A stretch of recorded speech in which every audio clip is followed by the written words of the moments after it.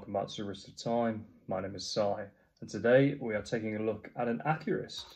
This is an Accurist world time watch, digital and analog displays, world timer bezel, multifunction stopwatch, chronograph, etc, etc.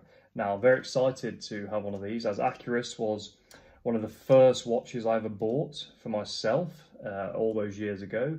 It is a British brand founded in 1946, so plenty of heritage, plenty of classic models in their lineup, and really for the money, a very high quality piece. As I say in the title, this is less than £100, although it retails slightly more, but you can get it under 100 for a world time multifunction watch, which I think is a steal. So without further ado, let's have a closer look at this one.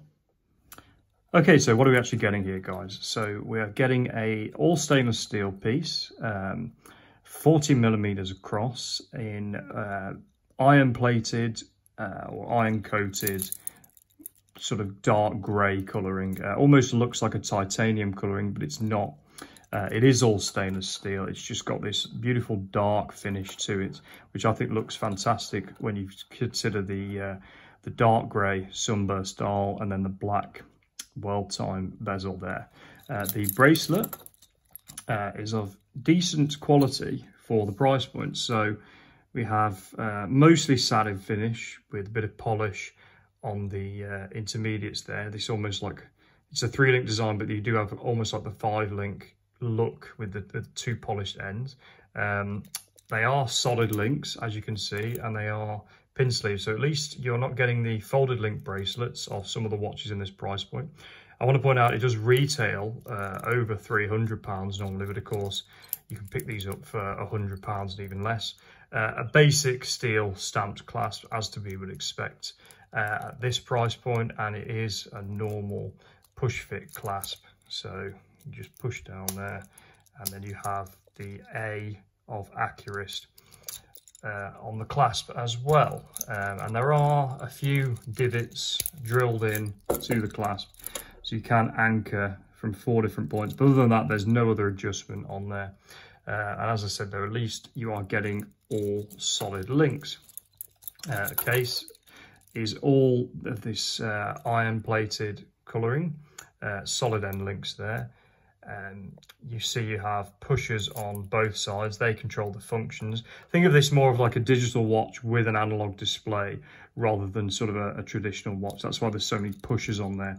The crown only sets the analog hands. It doesn't do any of the other functions. And you see the case back is screwed in, and we have Accurist and Japanese movement, water resistance of 50 meters. So I would probably wear this out and about wherever and not worry about it, but I wouldn't personally, you know, take it swimming if I could avoid it. So let's talk about the main centerpiece, which is the dial and of course the world time bezel. Now, I just want to say that this is a fixed bezel. It doesn't rotate round. You don't line anything up.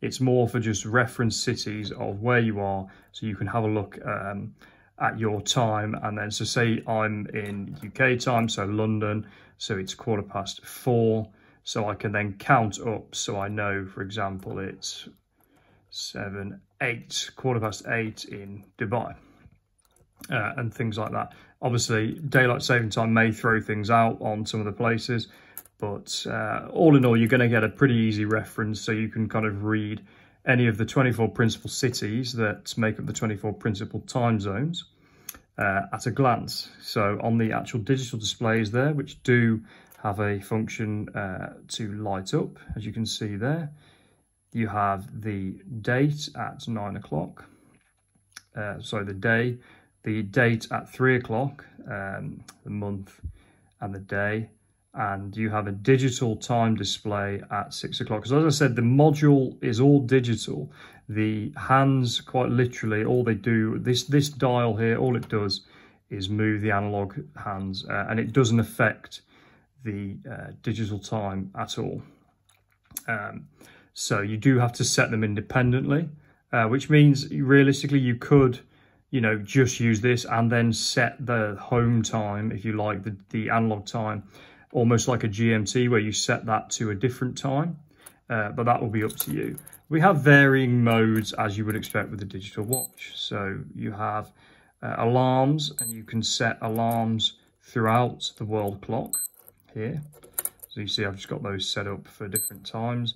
You have a stopwatch, you have a timer, and then you're back on there. You can also have 2 different time zones displayed. So for example, when you hit this button, this is our home screen, and you hit that, and then you have Paris time displayed there as well. So very functional watch. It's definitely a traveler's tool watch, to say the very least. Fantastic looking piece. Very subtle, understated watch.